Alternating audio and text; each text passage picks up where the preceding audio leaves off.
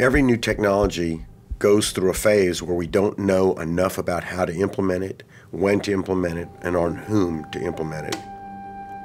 That's where we are with this device. You can breathe in 10 seconds.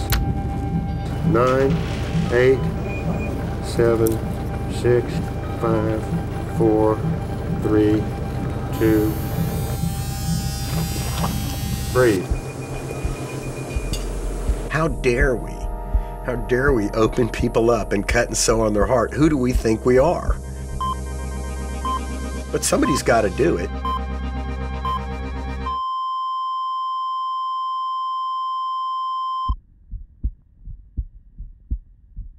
Heart failure accounts for 300,000 or 400,000 deaths every year in the United States alone. But if we had something on a shelf, in a box, that we could take off and sew in as a replacement for the diseased heart, then anybody could get one when they needed one. That'll be one of the biggest advances in modern medicine in the last 100 years. And so that's what Frazier and I are trying to do. Everybody in cardiac surgery knows who Bud Frazier is. So he's been involved in this field from the onset. Incredibly innovative, brilliant surgeon, brilliant scientist. Oh, Christ. But anyway, these new glasses I'm not used to either. Frazier came up with the absolute pure distilled essence of Eureka when he said, cut out the whole heart and replace it with 2 turbines. I remember as a medical student massaging the heart of a young boy. I thought then, if my hand could keep this young boy alive, why can't we make a pump that would keep him alive? Because of the mechanism that pumps like these use to propel the blood, a rapidly spinning rotor, the flow is continuous, like in a garden hose.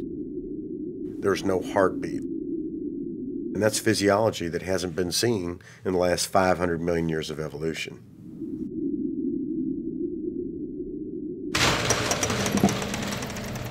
We needed a place to put the pumps together, and the garage at my house I've turned into a shop, and so I set up a little station there out of things that were available from Home Depot. This was cutting and sewing. This is like putting together a balsa and tissue airplane. With that material, we went into the animal lab and started doing our experiments. And we would cut out the entire heart. We insert the inflows of the pumps. Amazingly, the next day, these animals wake up, they pee, they poop, and yet, if you listen to their chest with a stethoscope, you hear nothing. By all criteria that we conventionally use to analyze patients, they're dead. We did this in over 50 calves before even contemplating doing it in a human being. But in March of this year, we encountered a gravely ill patient named Craig Lewis. In this patient's case, he had a disease called amyloidosis, which is a mortal illness. In amyloidosis, you have a rogue population of cells in your bone marrow that are cranking out protein that your body has no use for. And this amyloid material built up in his heart to the extent that his heart had failed. He was going to die in the next 12 to 24 hours. But this was his only shot.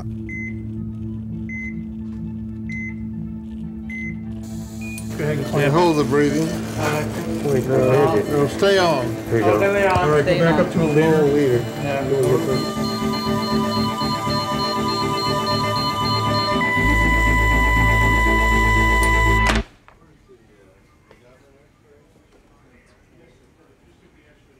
The following day, he was completely stable. Did you talk to him after he woke up? Yeah.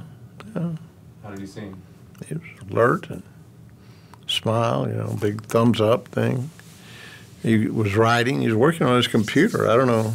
We've got some pictures of him.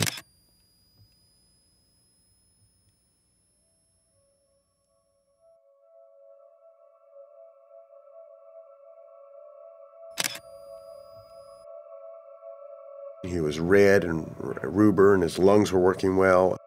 No heartbeat, no pulse, flatline pressure.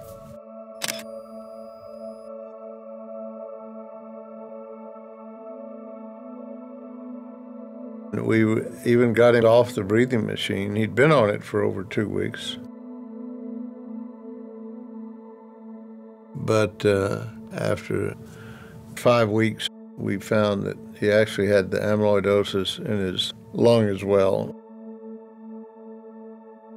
The patient's disease was just too far advanced. I mean, it was very painful to watch him die.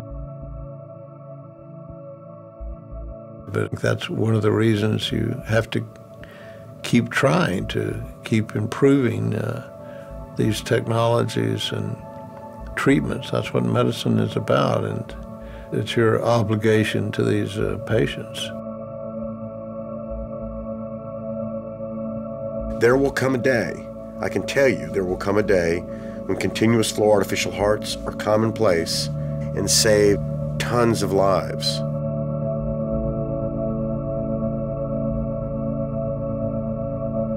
And I think it shows tremendous promise.